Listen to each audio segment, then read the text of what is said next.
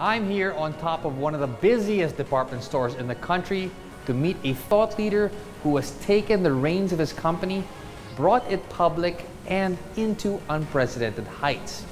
Join me as I meet none other than Frank Gaisano, Chairman and CEO of the Metro Retail Stores Group Incorporated, here on Thought Leaders This Week.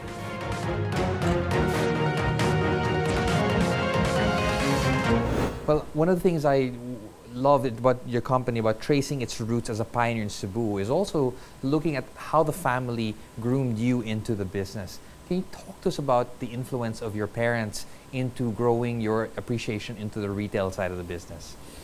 Well, it's by example. We see that our father's working in the retail, that inspired us to follow his footstep, which is retail merchandising. And early on, we have the exposure to work in the retail atmosphere. In fact, your parents, Victor and Sally, were very influential in terms of you learning the trade from an early age on. Give us examples about how they would inculcate this between you and your siblings as you grew the business. My first encounter, let me talk about my dad. Our first encounter is he would let us see the merchandise, not just in the floor, but also how it's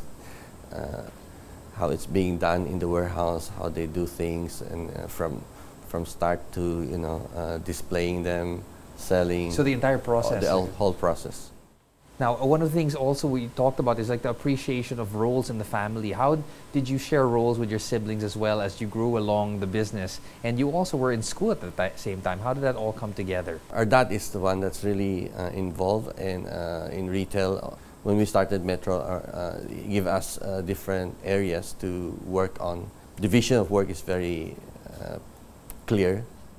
And the shared responsibilities, but one of the things also that's challenging is to balance learning the business while going to school.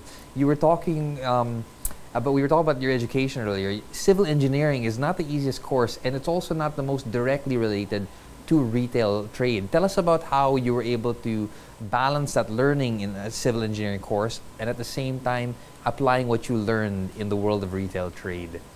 Well, at that time, I think I was lucky. I didn't have to study much. I did well in school. So I told my dad, say, I want to work, even if I'm, studying, because I find that I can handle it. So I volunteered to work, and working at the same time going to school is not easy, but I was able to do it, yeah. And in spite of that, I finished my 5-year course in 4. So just imagine that overload and then also at the same time working. Yeah, it's a fascinating balance and being accelerated also in your graduation.